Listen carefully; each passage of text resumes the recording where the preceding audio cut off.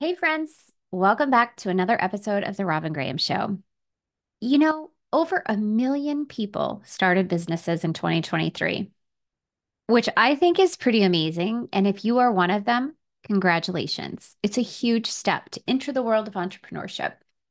If you've been in business for longer than a year, congratulations again, because 20% of businesses fail within the first year. That's a staggering statistic. 1 in 5 small businesses will fail in their first year.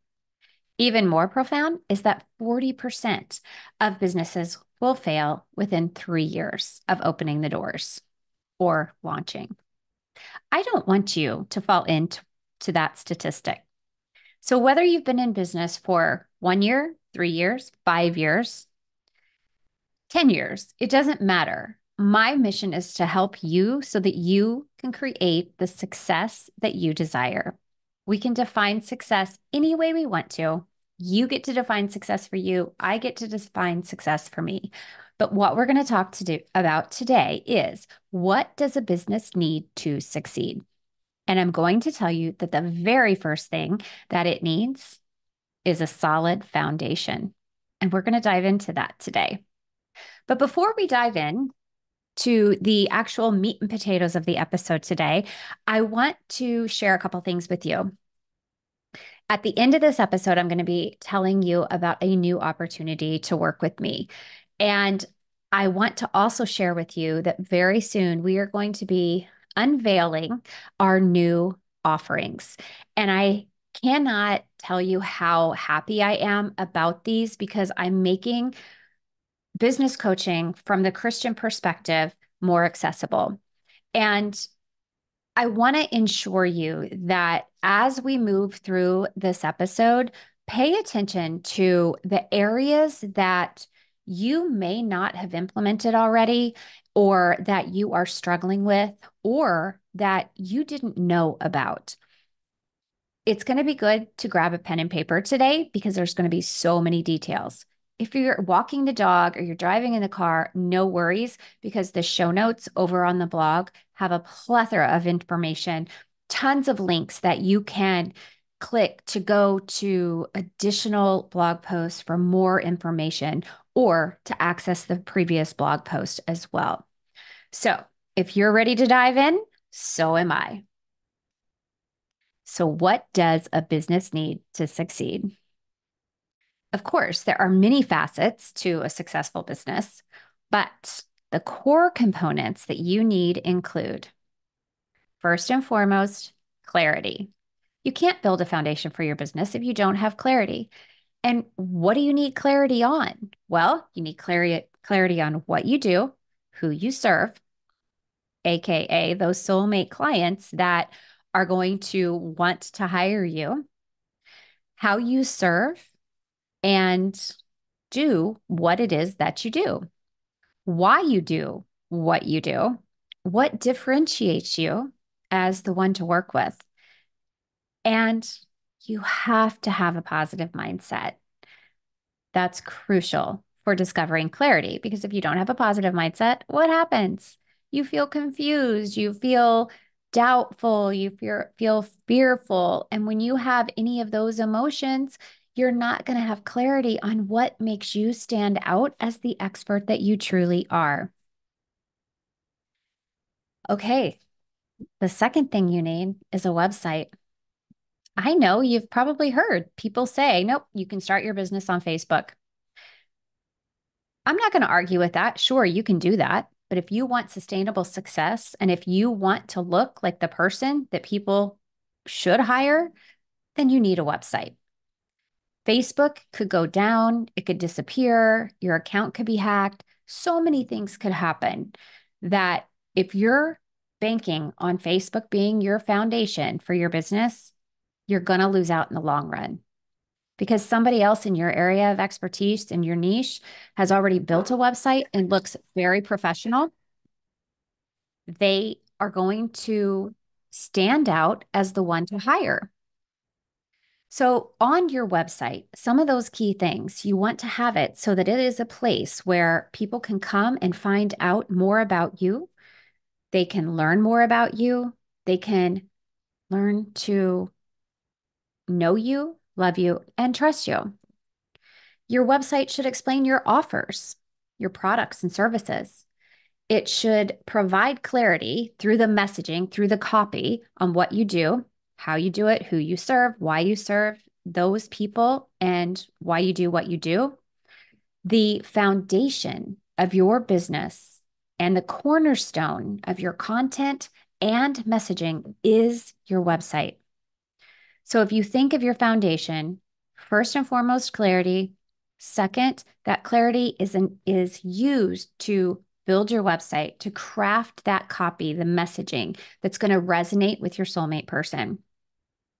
And you have to have clarity around that soulmate person because on your website, you're going to be talking directly to them. You're going to be speaking to the pain points that they have that you can help them solve. And on your website also, you want to have to show how people can become a part of your community. Think about your email list and how they can contact you. So those are just some of the facets of your website. Your personal brand ties into clarity and it ties into your website. You need to control the perception that other people have of you, what they think, say, and feel about you. You must differentiate yourself. And that is what personal branding is. So, your personal brand strategy is all about making yourself stand out as the go to in your niche. What makes you unique? What experiences, education have you had? What have you learned or what expertise have you garnered from working with past clients? What makes you stand out in your niche? And why should people hire you? This is so incredibly important for connecting emotionally with your soulmate client. And I know I've talked about the soulmate client before, but when I'm talking about your soulmate client, yes, it is your ideal client. It is not an avatar, it is a human being. And it is that person that you are going to feel completely fulfilled when working with. And it is that person that maybe they're just a bit behind you and you can relate to them so well that you're going to connect with them on a really deep level. Maybe it is just the person who is experiencing pain points that you have the expertise to solve, but you know specifically what they're thinking, feeling, experiencing, what they want, need, and desire. And all of this clarity around that helps you communicate your unique differences that specifically apply to them, to those soulmate people. If you think of it, they're like, you think of a soulmate for life, think of your soulmate client similarly. They are truly the people that you know with all your heart you want to work with and that God's leading you to help and serve.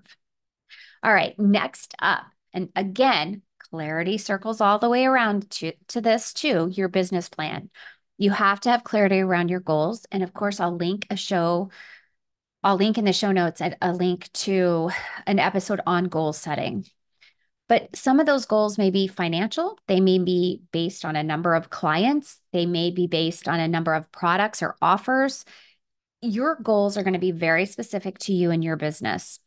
And they are going to start with clarity around what you want to achieve and who you want to achieve that for. Your goals or your business plan, I should say, also are going to include how you intend to achieve them. You have to have a plan of action. You have to have strategies in place. What is that going to look like within your business plan? In your business plan, you should consider a team, whether you have one now or whether you want to add that to your business plan for a certain time frame coming up, hopefully sooner than later, because trust me, when you have a team, you are going to be able to focus on all of the things that are going to generate revenue and income and clients, and your team can do all of those things that are not in your wheelhouse, not your expertise, or that you really do not enjoy doing. You need a mission statement, and you also, within your business plan, should consider a ministry component or allegiances to organizations that you want to support so that you can tithe when you meet your financial goals, or, well, even before you meet your financial goals. But ministry should be a component within your business plan if you're a Christian entrepreneur and you want to have that as a component in your business. It's not that you have to, but if that is part of who you are and you are a service provider, you are following a purpose and calling, and you really feel strongly about that, then it may be that part of your business would be in the ministry area. All right, offers and pricing is next on the list. So when I say you have to have clarity, I mean it. And this is one of those things where clarity really comes into play. Your soulmate clients' pain points, needs, desires, wants, they have to be at the forefront of your offers and your pricing. What result do your soulmate clients want more than the money that's in their pocketbook? Your offers should be differentiated by quality and, again, the service or product that you offer. Also, with your offer, how do you work with your soulmate clients? In person, virtual, locally? Do you have a storefront, or do you do business worldwide? If you have a product, do you ship? What does that look like?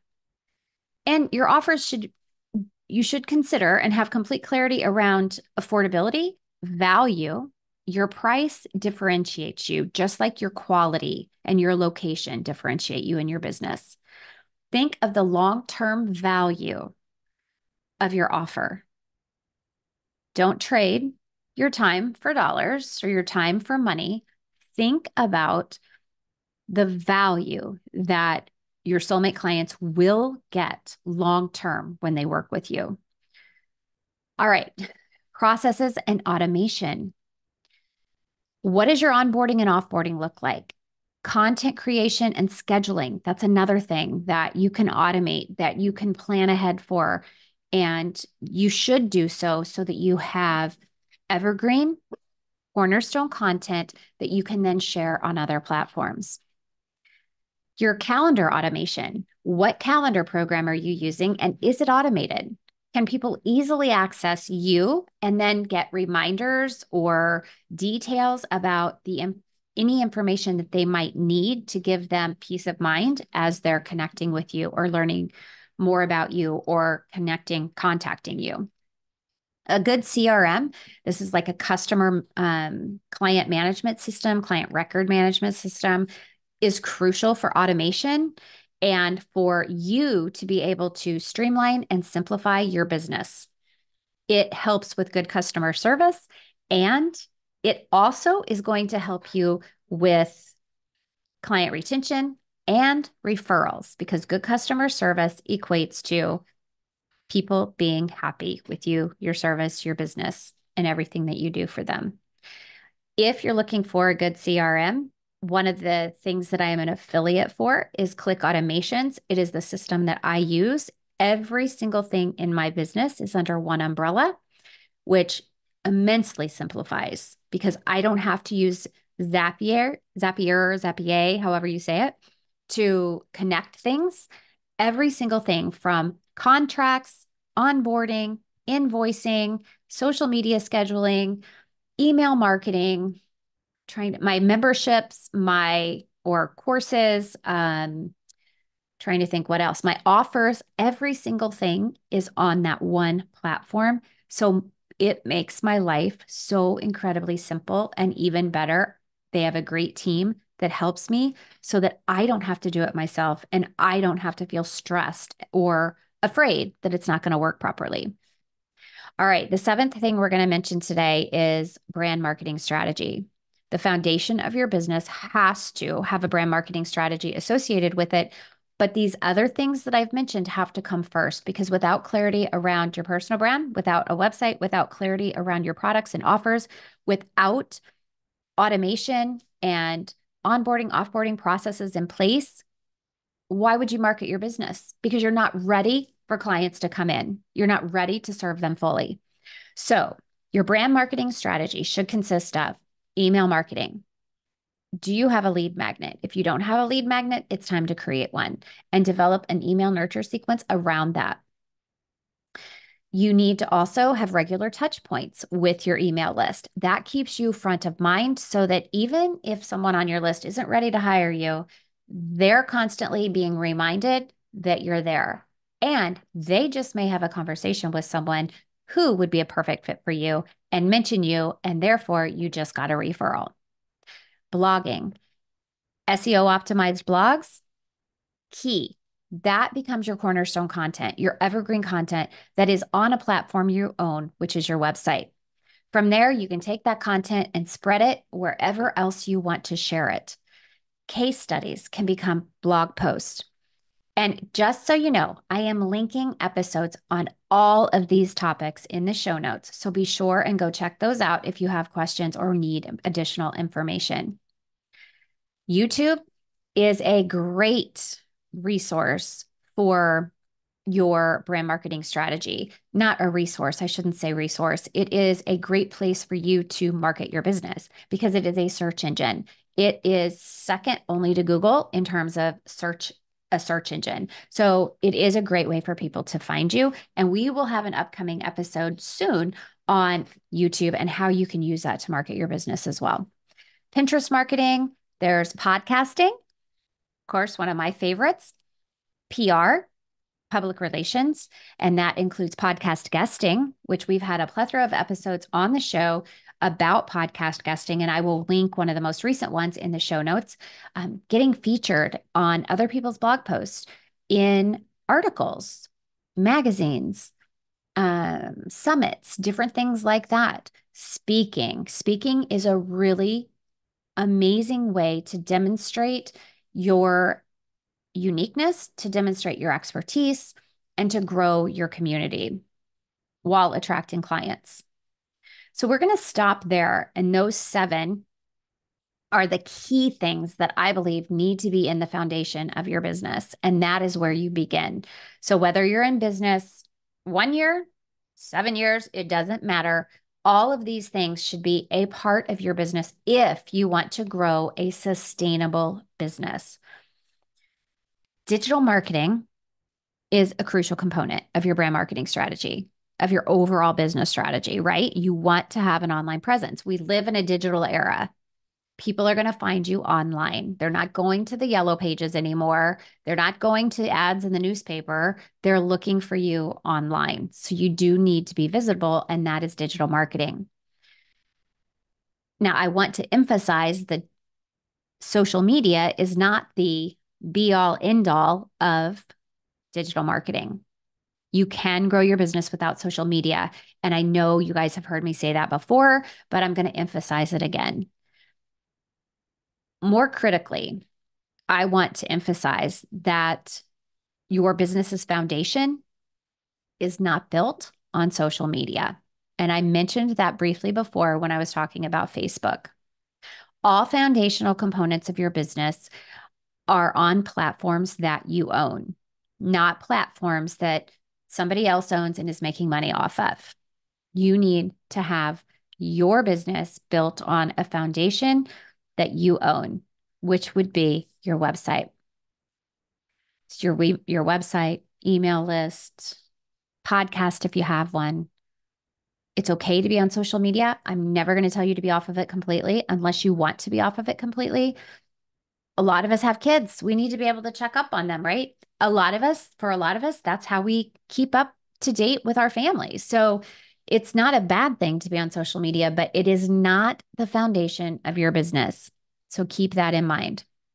And if you don't feel comfortable or don't want to be on it for whatever reason, you don't have to be. I just want you to recognize that. All right. So my question for you is, does your business need a health check? When did you start your business? How long have you been trying to grow your business to a sustainable level of success where clients will flow in like clockwork? This is my new offer. I am now offering business health checks.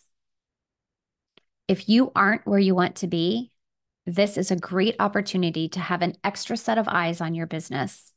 I will do a deep dive review of your business, complete evaluation of your online visibility, your online presence. Is your messaging clear? Does your personal brand stand out? How does your website look? Is your website performing well? All of those things will be evaluated. And after the evaluation, I will provide you with a video and a PDF of all of my recommendations and strategies that you will be able to implement as soon as possible, immediately, to start seeing transformation and growth within your business so that you can ultimately achieve sustainable success and not fall into the statistics that I mentioned earlier.